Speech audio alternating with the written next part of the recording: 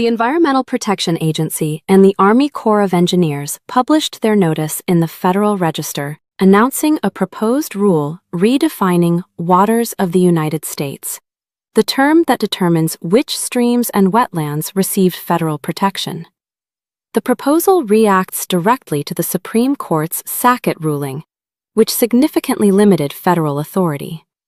Major changes include a new, narrower definition of adjacent, a requirement that wetlands have a continuous surface connection to a regulated water, updated definitions for tributaries, removal of interstate wetlands as an independent category, and clearer exclusions for ditches, groundwater, and waste treatment systems.